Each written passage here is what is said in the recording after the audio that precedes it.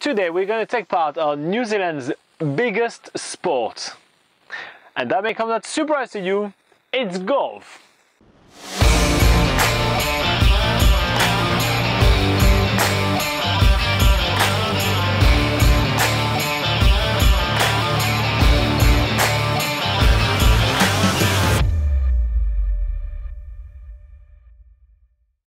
This morning in the Alexandra Holiday Park we are mingling with the locals. There is a bunch of quails grazing on the grass right in front of a camper van. It's pretty cool. This quail right here is not native to New Zealand. It was introduced by some settlers in the 1900s. The early settlers to New Zealand also introduced rabbits. They first introduced rabbits for hunting, but they quickly became a pest, endangering many of the ecosystem in New Zealand. But they are so cute, who can be mad at them? We then head out to the Courthouse Cafe, which is located in the middle of the Alexandra town in a beautiful heritage building. Look at that. Welcome to Alexandra. Once fueled up for the day, we then hit the road to our destination, which is Cromwell. And the road between Alexandra and Cromwell is absolutely stunning as we make our way along the Clutha River, which is lovely with milky blue waters along the Cromwell Gorge. And our activity of today is to do some golfing in Cromwell, which might not seem like your classic backpacker activity, but actually golfing is the highest participation sport in New Zealand, so we just have to try it out. And not only that, it's relatively cheap to do as well. Usually golf courses have a green fee of between 10 to 40 bucks, so it's pretty affordable too.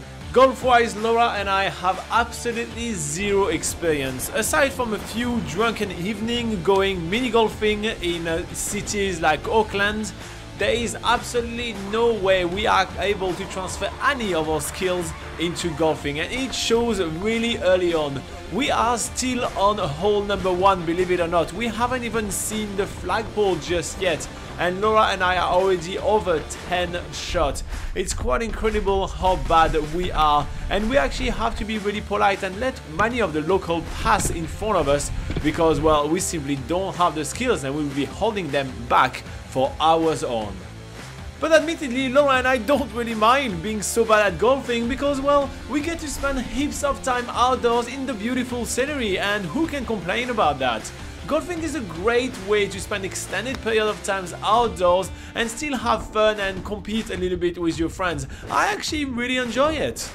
As per being ranked, well, Laura and I are going to be leaving that to other people because there is absolutely no way we will be able to do any good score anywhere. Although our scorecard is actually starting to amount to quite a huge number, I don't think that's the concept in golf. It's only after about 30 minutes that Laura and I reach the first hole, but we'll blame that on the wind. The wind has been a bit of a pain in the ass today. As I was saying, despite it being pretty windy today, the Cromwell Golf Club actually receives quite a lot of sunshine hours in this area of New Zealand, so it means that the course is actually dry underfoot, it's not too squelchy, which is pretty ideal. It also means that the Cromwell Golf Course is open year-round because it's never usually affected by the weather. As we're making our way only to the second hole, we'll make sure to skip through the rest of the holes pretty quickly that we do in this video, or else you'll literally be watching this video for about 2 days straight. But the Cromwell Golf Course does have 18 holes, but for Robin and I today, we're just going to be doing 9, which is a good amount, and actually a good amount of time to spend outside in this beautiful environment. as with every guy golfing for the first time, I love driving the golf caddy. It is so much fun. It is definitely my favorite part of the day. That and trying to find my golf balls scattered all around the green.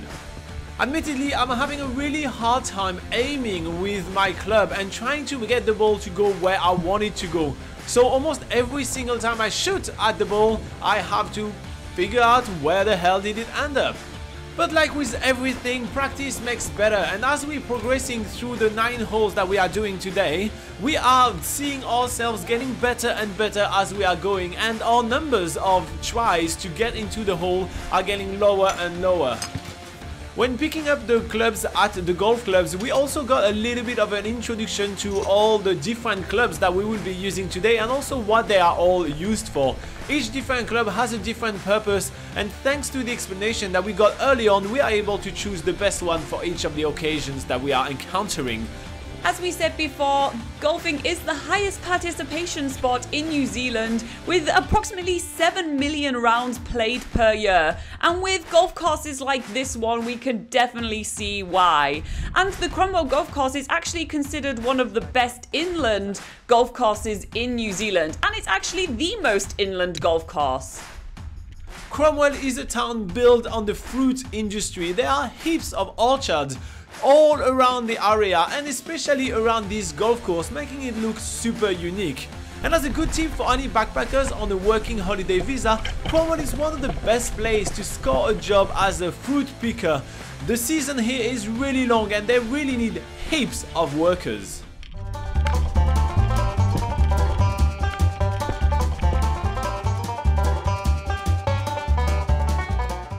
And it's after a couple more failing shots that we are rounding up our golf experience right here in Cromwell.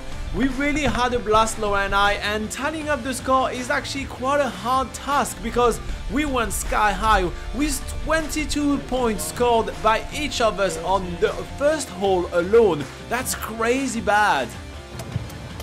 Well, I win. good game. Good game.